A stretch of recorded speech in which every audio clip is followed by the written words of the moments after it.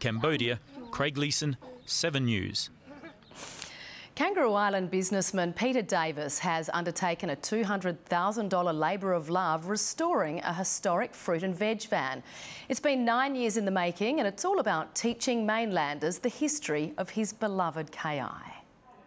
He was content spruiking Kangaroo Island's Ligurian bee honey, made by the world's oldest remaining pure strain bee, brought from Italy in the 1880s.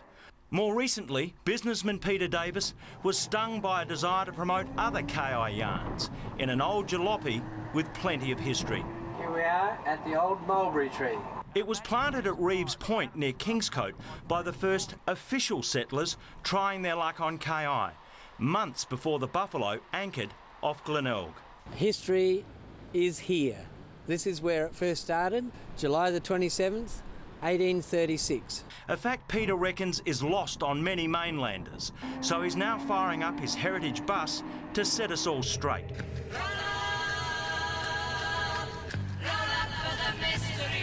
His magical mystery tours shedding light on other KI curiosities, like the story of a bloke who came to greet those official settlers.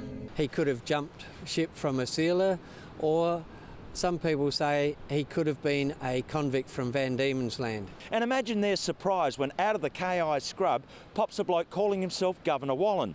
He's dressed in a coat made of wallaby and possum skins, and he reckons he's been on the island for 18 years growing fruit and vegetables. He lived out here at Cygnet River on SA's first farm in a wattle and daub hut.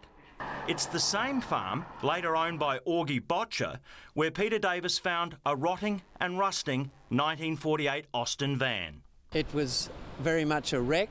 It had been very neglected. It was sitting behind a shed and the chooks were using it to roost. When I was young, we used to see this van in Kingscote every Saturday. With fruit and veg? With fruit and veg. Others would have let it rot, not Peter.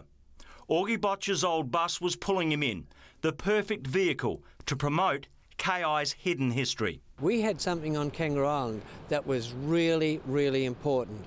The Ligurian Bee Sanctuary, the oldest in the world, but also the first settlement in South Australia. But further, the first farming area in South Australia out at Cygnet River. This old bus has cost Peter Davis $200 grand, but he reckons it's worth it. It will make Kangaroo Island proud of their heritage. For more on Peter and his lorry load of yarns, head to our website. Ron Candelars, 7 News. Dozens of artists and performers